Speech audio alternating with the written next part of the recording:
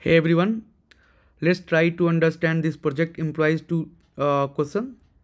So here also we are having two table. One is project, another is employee, and these two tables are connected by employee ID columns.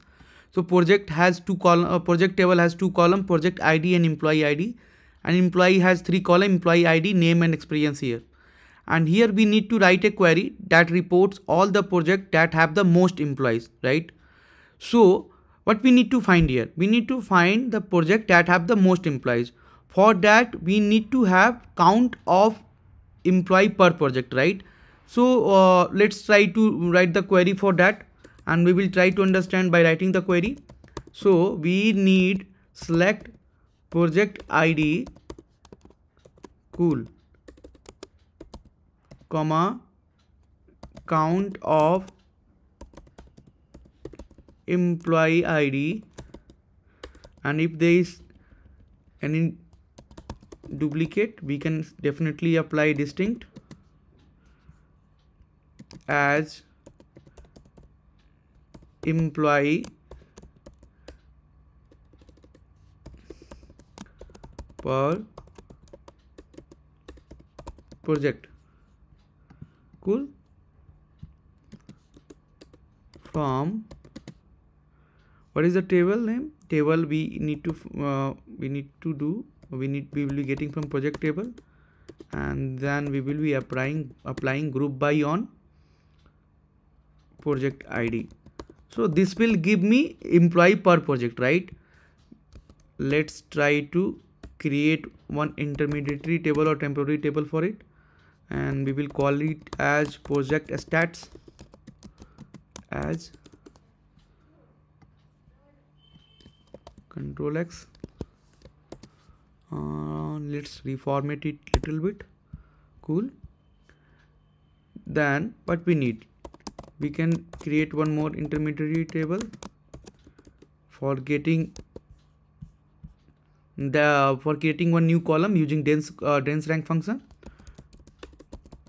Because why we are applying dense rank? We can do order by, and we could have done the limit by limit one, right?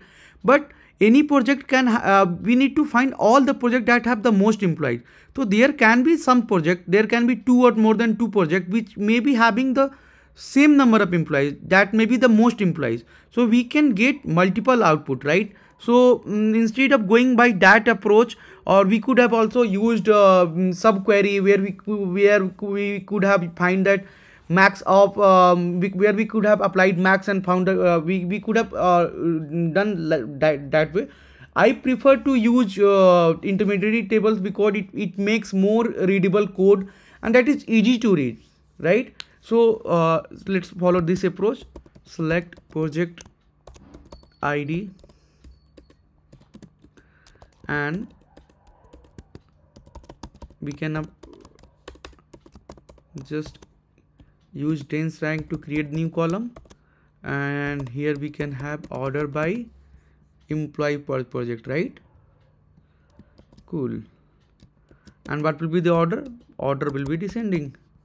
And let's try to reformat it little bit, and we will name this new column as rank column from project stats. Now what we need to do, we need to just filter it out, right? Project ID from rank table where rank column is 1. I hope this is correct. Let's try to run and check our code. Yeah, it's fine.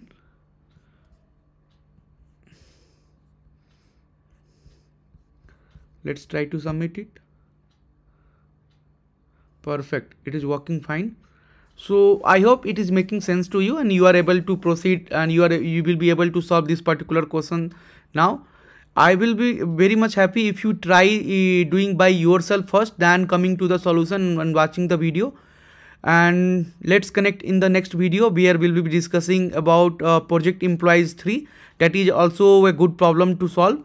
And so if you have liked this video and learned something from it, please like and subscribe my channel, and please share in your group. Thank you for watching this video. Let's connect further in the next video and learn about Project Employees 3. Thank you very much.